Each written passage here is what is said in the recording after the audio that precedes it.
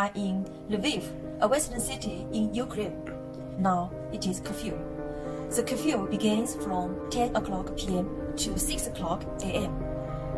It's very quiet in the city. Turkish President Erdogan and the Russian President Vladimir Putin on Sunday held a phone conversation to discuss the situation in Ukraine.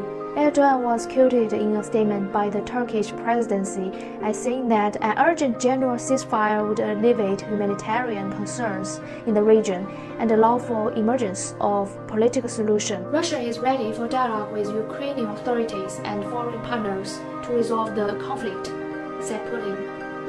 The Russian president also expressed his hope that during the planned next round of negotiations, the representatives of Ukraine will take a more constructive approach. The U.S. is working with its allies in Europe to look into the possibility of banning Russian oil imports, according to Secretary of State Antony Blinken on Sunday.